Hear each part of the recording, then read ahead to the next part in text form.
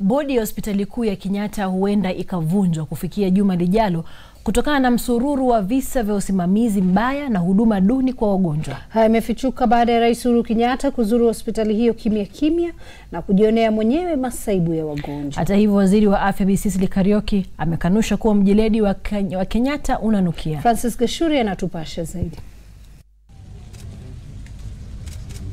Majuma mawili yaliyopita, Rais Kenyatta aliondoka ikulu ya Nairobi kimya kimya na kuelekea katika hospitali kuu ya Kenyatta kujionea mwenyewe hali halisi baada ya minong'ono ya mara kwa mara kuhusu huduma duni kwa wagonjwa na visa vya usimamizi mbaya wa hospitali kubwa zaidi ya umma katika eneo la Afrika Mashariki na Kati.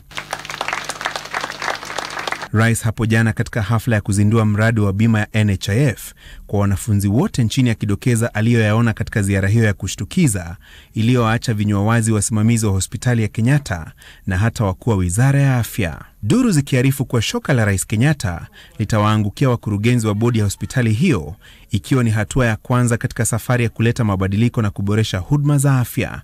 Afya ni mojawapo wa nguzo 4 ambazo Rais Kenyatta amepatia kipaumbele katika muhula wake wa pili uongozini, na hakuchelea kutoa onyo kwa wasimamizi wa wizara ya afya na wasimamizi wa hospitali za umma alipozindua kitengo cha afya ya macho na meno katika hospitali ya misheni ya Tenwek, kaunti ya Bomet siku 10 zilizopita.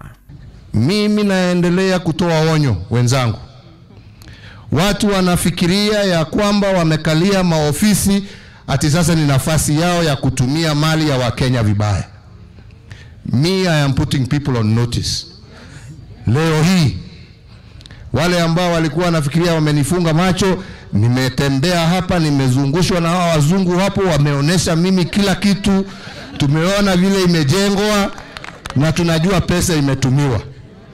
PS, waziri, mjue mko kwa notice hiyo.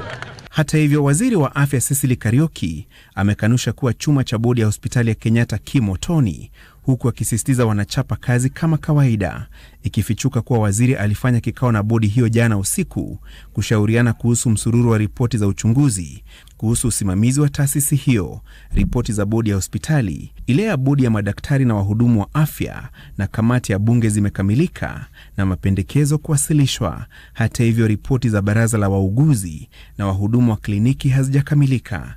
Karioki akisisitiza mapendekezo yote yatawasilishwa kwa bodi ili yatupiwe jicho na ratiba ya utekelezaji ibuniwe. Kwa sasa, macho yote yanamlenga Rais Kenyatta, huku uamuzi ukisubiriwa kuhusu hatma ya wakurugenzi wa hospitali kuu ya Kenyatta. Francis Gashuri, Nipashe Wikendi.